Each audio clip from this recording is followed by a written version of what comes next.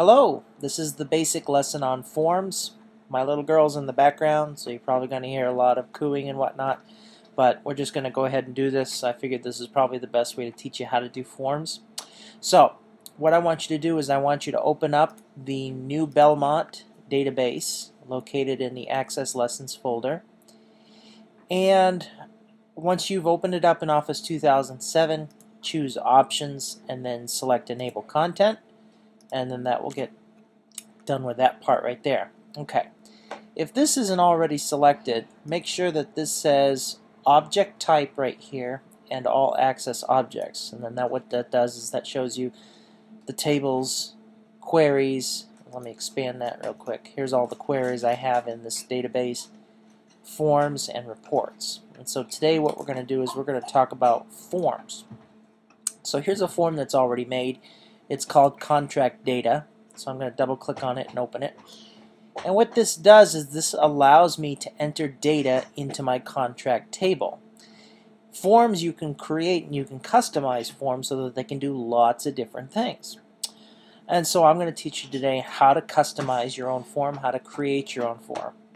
So what we're going to do is we're going to create a form on the customer based on the customer table. So let's go ahead and close this. We're going to double check our relationships. So I'm going to click on Database Tools. And I'm going to click on the Relationships button. Yeah. And we should have something that looks like this right here. All of our tables should have one-to-many relationships assigned between them. So if you don't have this, you need to go back and you need to figure out how to get that. Okay, because you can't do anything with forms unless you have that. Alright, I'm going to go ahead and close the relationships window. Now, I'm going to go to the Create tab. I'm going to choose, for right now, let's see, under Forms, I am going to choose Form Design. Basically, Form Design, if you know how to create anything in Form Design, you don't need any of the other features, but they're there and they're nice. Form Design is probably the best way to customize things, so I click on that. Alright, well, let's see what we got here. This is called the Detail window, and this is where all the basic data structures go in the form, in the Details section. But I also want something called a form header and a form footer. So what I do is I just right-click, I choose Form Header Footer, and then Access inserts that for me. So here's the form header section, and let's see if I can scroll down here just a little bit. Yeah, there's the form footer section. Okay, I'm going to scroll back up. Now, this button right here, the property sheet, is going to become very important. As a matter of fact, these two buttons are probably the two buttons that you're going to use the most often.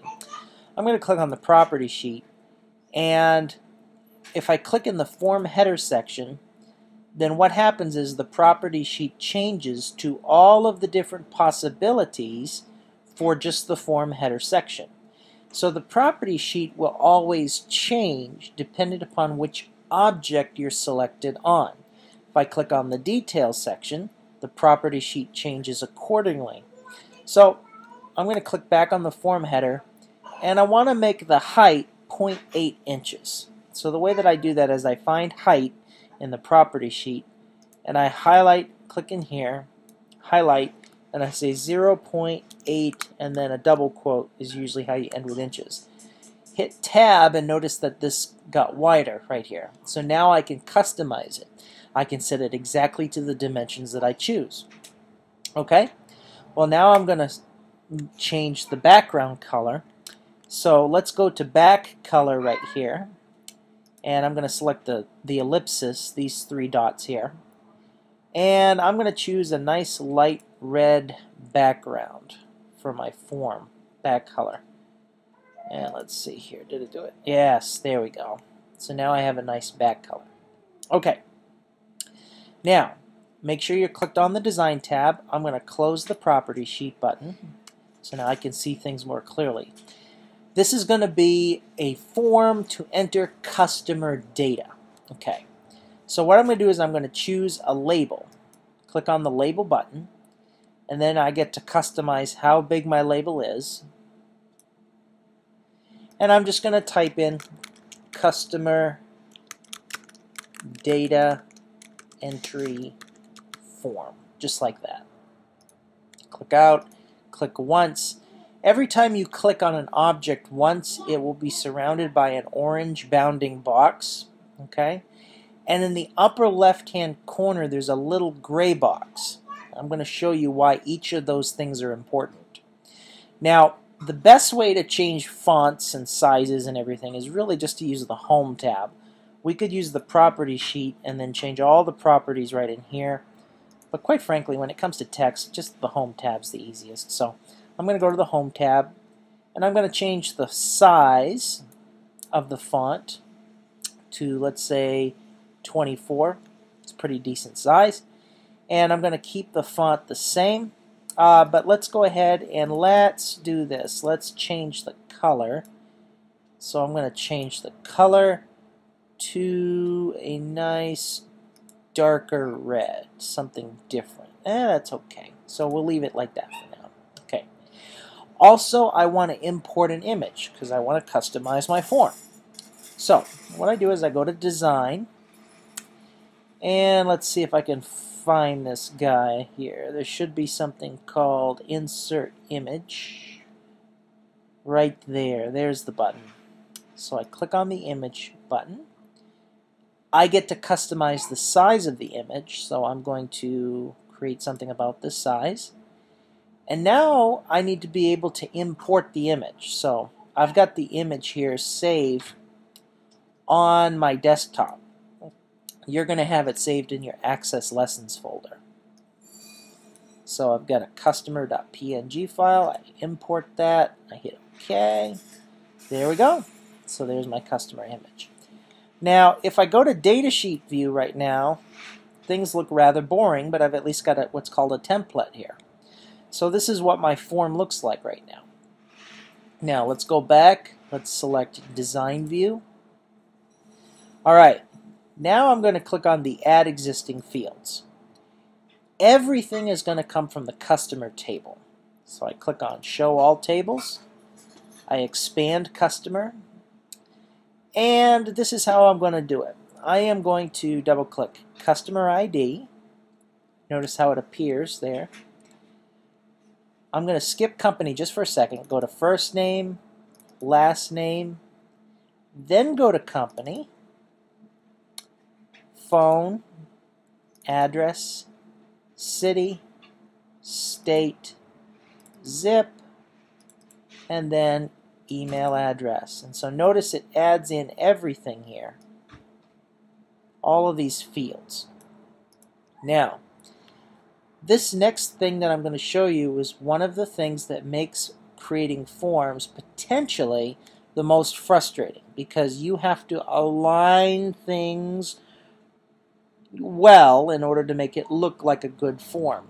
And that can be really annoying if you don't know how to use the tools that Access has already given you properly. So what I'm going to do is I'm going to click off the Add Existing Fields. I'm done with that part. And what I'm going to do is I'm going to highlight all of my fields, my text boxes, and my labels.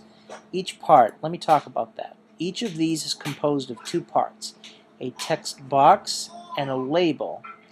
And they have a relationship. They're called bounded or bonded together or bounded together. And that bounding comes from the table that you import the item from. So here's what I'm going to do. I'm going to highlight all of my items, my objects here, and all at once I'm just going to drag them up to here. So let's see what we got. Let's go to Datasheet View, and voila! I now have a customer data entry form. I notice a couple things. Address here doesn't have enough space, and neither does email address. So okay, let's fix that. Let's go back to Design View, and under Address I'm going to select once on the text box. Now again, this part here is the text box, and this part over here is the label associated or bounded to that text box. So what I do is I click on the text box, hover the icon over to the sizer handle here on the right hand side. It should turn into a double arrow. Click and drag, and what that does is that will increase the size of the address field. I'm going to do the same thing here. I'm going to make sure it turns into a double arrow. You're probably not seeing that in the video, but yours should turn into a double arrow. Click and drag over, and then it resizes. Okay, let's go back to datasheet view. Much better. Much better. Company name could also be rather long. So let's go back to design view. Let's go click once on company name. Put the cursor over the middle handle there, and then drag it out. I'm going to give it a little bit more room too. So right about there. There we go. So company name. All right. Well, let's go ahead and look down here. These are the record numbers. And so what I can do is I can scroll through the form, just like so, looking at each customer that's been entered. I notice that there are a total of 41 customers. Now, if I want to enter a brand new customer, rather than having to do it in the table, I can now do it via the form. So what I do is I go ahead and click on this very last button here, which is the new blank record. It zooms to the end of the customer table and leaves everything blank because it's a new entry. So I've got a new customer I'm going to enter. Now, I'm going to make up a customer ID, so let me just go back one real quick. This customer ID is 19999, so I am going to choose 20,000. Let's see if that works. 20, 1, 2, 3. First name, my name, my last name, company, Hyper Global Megacorp.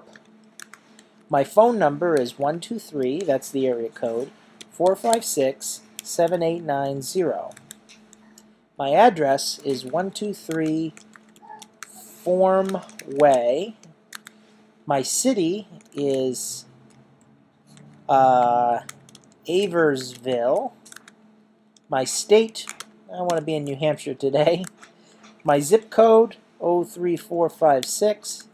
My email address is partridgej@hgmc.net. All right. Now, what I'm going to do is I'm going to go ahead back to the tables. I'm going to select the customer table. And what I do is I'm going to scroll to the end of the customer table.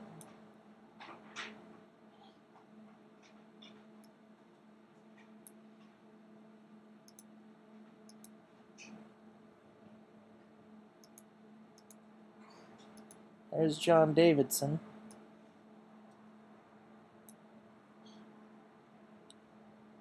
Oh, I didn't save the form. I'm going to save the form next. So I click Save. What do I want to call the form? Well, just like I'm going to do, this is what I want you to do. I want you to begin all your forms with FRM, lowercase, underscore, customer form, underscore, your last name. So I type in Partridge. Hit OK. There we go. Okay. Let's go ahead and close this out. Now, I'm going to close out the customer table real quick. Open it back up.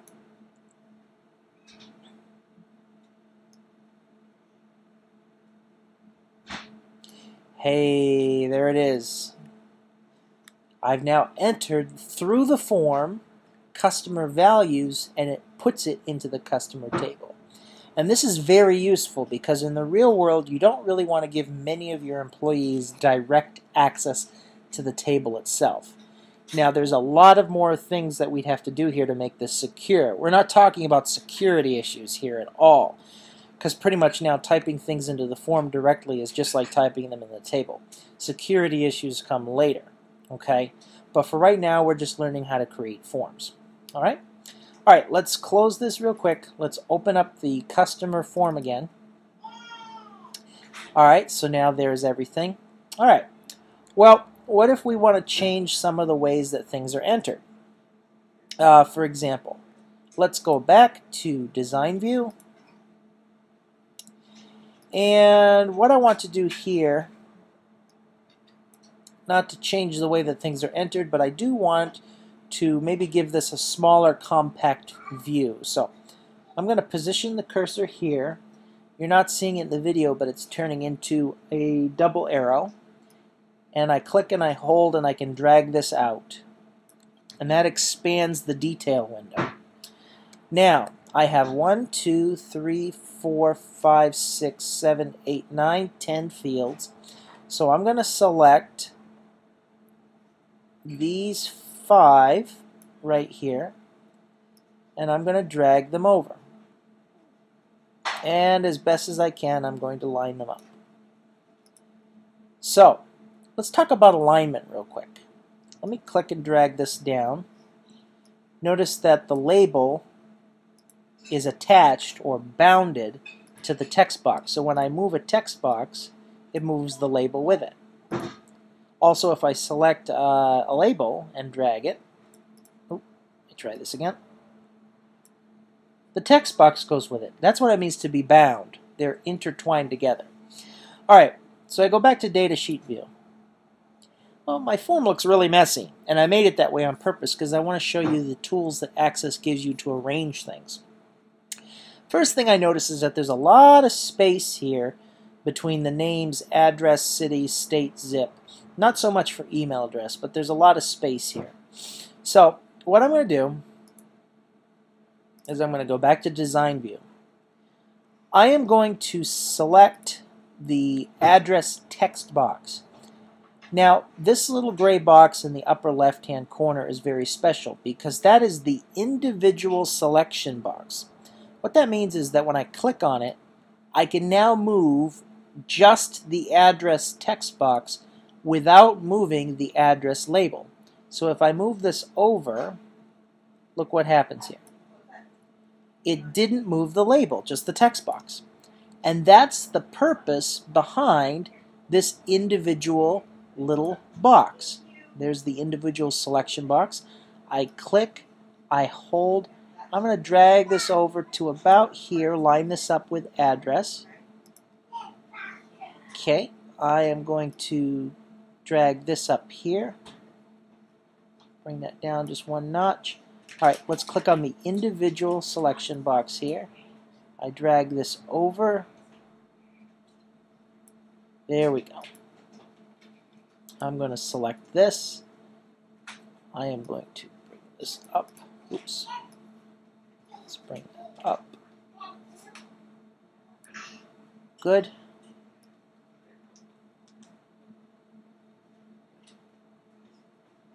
Over. Good. One more. Good. All right. Let's go back to Datasheet View. So now I've got a little bit less space between these right here. If you don't know the tools that Access gives you in the Form Design View, this will drive you nuts. So all of those little details that I'm giving you right now, super important. Super important. Okay? All right. So let's see what we got here. I am going to take this part and I'm going to put this underneath the email address label. So let's go back to Design View. Again, right now what we're doing is customization. That's it, customization. Click, I select the individual selection box. I bring it underneath. Alright, now I'm going to give it a little bit more space. Could be a long email address. You won't see this in the video, but that did turn into a double arrow. And I hit Datasheet View. Pretty good. Let's say the email address is blue. So let's go back. I'm just playing around now. I click on the text box. Let's see if the Home tab can do this for me. Oh, let me go back to Design real quick. I want to show you something. Right here in the Design tab, you already see some elements that are very common to the Home field. So let me just go through here, and I'm going to select a blue color. What's a good blue? We'll select this. Yeah, that's not too bad. Let's go back to Datasheet view. And there's the email address. Alright, now let's go in here. Back to Design view. Alright, click in here. Let's now change this to a darker blue.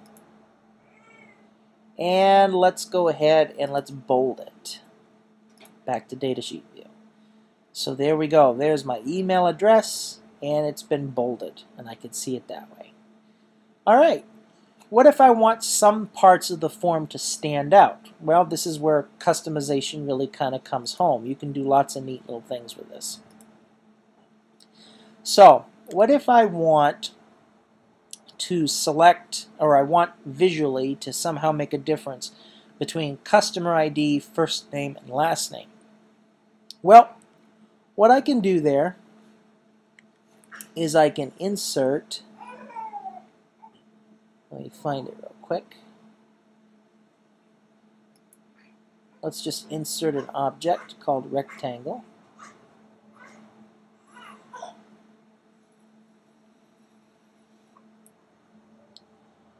Alright, let's go to the property sheet, and let's go to format.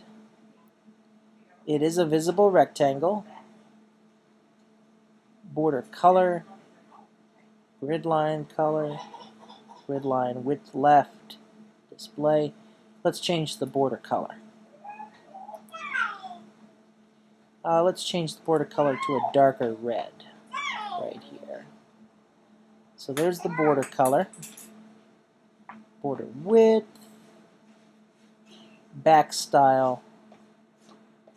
I'm going to change this from being transparent.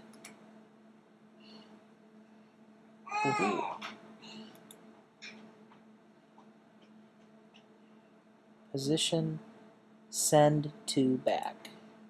And that puts it behind the other fields. Alright, let's change the color, the back color. Let's change that to our darker red. And let's go ahead and let's see what this looks like. There! And so now this stands out differently in the form. The customer ID, the first name, and the last name. Now notice how the black text kind of stands dark with the red text. So I can go back to Design View. I can click on the, let's click out of that for just a second. There we go. Click on these. I'm going to hold the Shift key. Holding Shift, I select these text boxes. Now I'm going to go up here to the text color, and I'm going to change the text color to white. And now that makes them stand out. Now, let's click on the rectangle. Can I choose the ability, it's either visible or it's not visible, so I guess I can't change the opacity, special effect. Let's give it a special effect. I'm going to say chiseled look. And let's go ahead and run the datasheet here. Alright, there we go. These text fields are now white with a red background. And I think overall, you know, it's not the most professional customer entry form in the world, but it works. Now, here's the first part of your lesson. The first part of your lesson, there's two parts this week. And here's the first part. The first part is you're going to do the same thing that I did. So you're going to follow this video step by step by step on your own. You're going to create a customer data entry form just like I did. I'll let you choose whichever color you want up here for the form header. Hi. Hi, how you doing? You want to say hello? You want to say hello? I love you. but Daddy's recording right now. Yep, that's okay. Not a big deal.